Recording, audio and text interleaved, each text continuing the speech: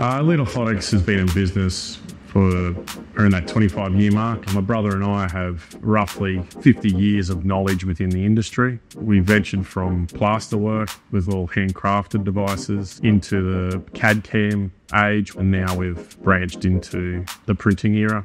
We could foresee that printing would enable us to give our patients a better product. But we didn't want to just print something out that was similar to our polypropylene devices. So we wanted to look at creating a more flexible soft device, but also something that could give rigidity and force through some aspects, and then also give flexibility to other aspects of the foot. And that's where we discovered lattice structures. There's a lot of orthotic software out there that is orthotic specific, but no one at that stage was offering lattice structures. It was a little bit of I think somebody can do it, but there wasn't.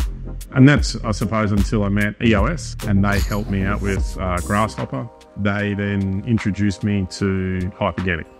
And that's then the relationship where Insoles and Hyperganic really grew, and they had a very similar vision to us and what we were trying to achieve.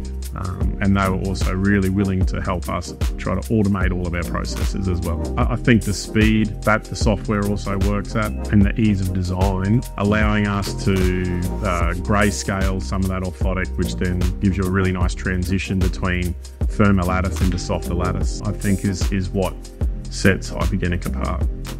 Printing our devices has definitely increased our production capacity because there's not as much labour that goes into the jobs. So the print prints out a complete job. It's finished. The technician doesn't need to do a lot other than maybe a pad or a top cover. Replicating a second pair is 100% accuracy. Whereas before, when we were doing it with a little bit of handcrafted capability, depending on what technician would actually touch that job, but then change that job a little bit. It's given us a greater capability of scalability. There's about a 2-day difference in manufacturing time. And once again, that just comes down to the lack of labour that you need into the docksole.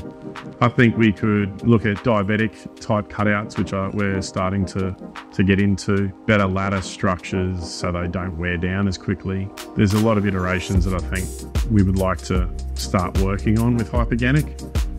But I guess everyone's got to tune in or buy a docksole and find out.